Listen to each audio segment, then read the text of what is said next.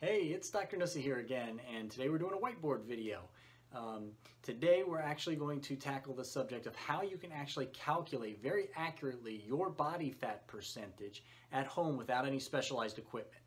If this is the first video of mine that you're checking out, thanks for checking me out. My name is Dr. Matthew Nussey, and in clinical practice, my main focus is permanent natural weight loss. And if that's something that you might be interested in, consider subscribing to this channel.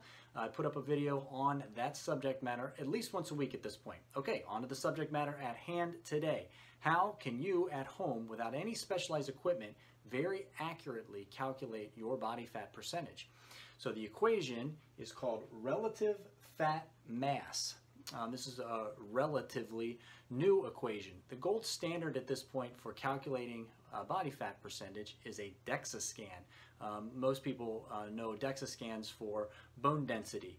So DEXA scans are also very accurate at measuring the amount of body fat tissue that you have. So there's been a recent study done that measured patients' body fat using a DEXA scan, and then they did a calculation, relative fat mass, which we'll get into in just a second, and they compared the two results, and it was the relative fat mass calculation was highly accurate. So this is how simple it actually is.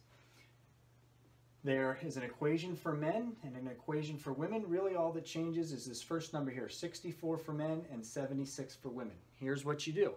You measure, and it doesn't matter if you're measuring in inches or centimeters or whatever, you measure your waist circumference and you measure your height.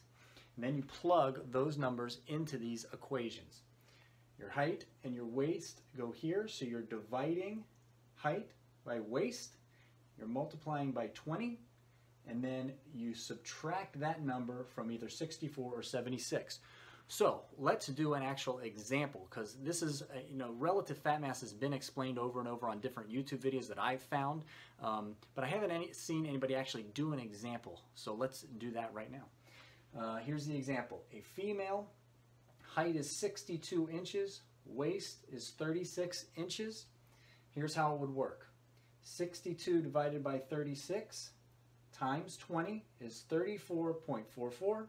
64 minus 34.44 is a relative fat mass of 29.56%. That would basically pretty accurately measure your body fat percentage. So try that at home. Measure your waist, measure your height, and see what your relative fat mass actually is. Quick explanation here. I hope you enjoyed it.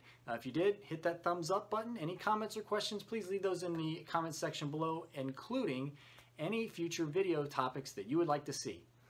Subscribe to this channel if this is subject matter that you're interested in. And until next time, stay happy, stay healthy, and I will catch you in the next video.